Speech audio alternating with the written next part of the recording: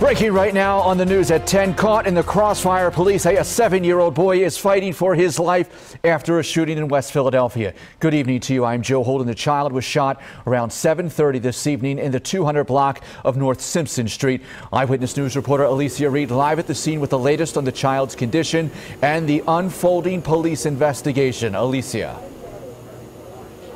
That's right, Joe. This is still a very active scene. Police have Simpson Street closed off while they continue to investigate this shooting. Commissioner Outlaw is on her way to the scene. So while we wait for her, I'm going to step out of the way so my photographer Jake can zoom in on the two vehicles that are the center of this investigation. That car that you see in the back, that vehicle is a vehicle we believe that 7-year-old was in when he was shot.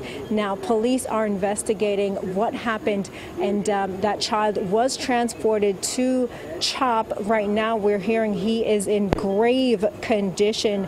Neighbors here are very upset tonight, very upset and on edge that an innocent child was shot on the street here on the 200 block of North Simpson Street around 7:30 this evening while the sun was still out. Now, Commissioner Outlaw calls this a senseless act and says this will have a lasting impact on the child, his family, and the community, and that the police department is committed to securing justice and promoting healing for everyone affected by this shooting. Now, in a statement, the commissioner says, in part, while every act of gun violence is lamentable, it is especially tragic when the victim is among our most vulnerable, and it is our collective responsibility, police and community, to ensure that our children are safe and well protected.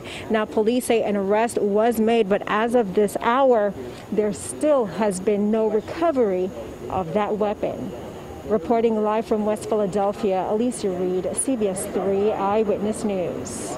Alecia, we know you're waiting on the police commissioner to arrive there. Of course, we will see you on Eyewitness News at 11 with the very latest for this breaking news. Thank you.